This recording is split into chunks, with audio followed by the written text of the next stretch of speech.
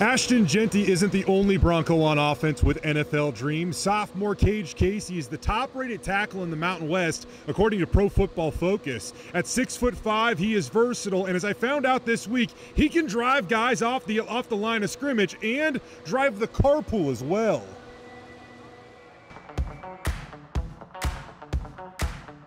Kage Casey, yeah, he was in a minivan. I have a 2013 Toyota Sienna minivan. I mean, it's a nice ride. You can fit a lot of people in it, lots of leg room compared to other cars. Have you ever been in a minivan? Minivan's pretty sweet. They don't look good from the outside, but they're very comfortable. They got all the buttons. He can fit his bike completely upright in the back without having to collapse it down. So he's married. He's a different guy.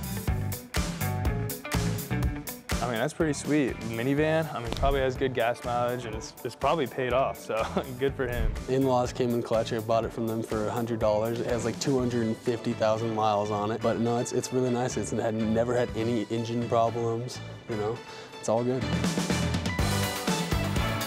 I mean, I'm 6'5", 310, 315, around that area.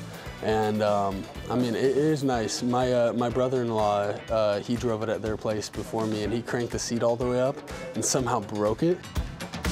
And so the seat is cranked all the way up. So there's a little bit less room, but it's still nice.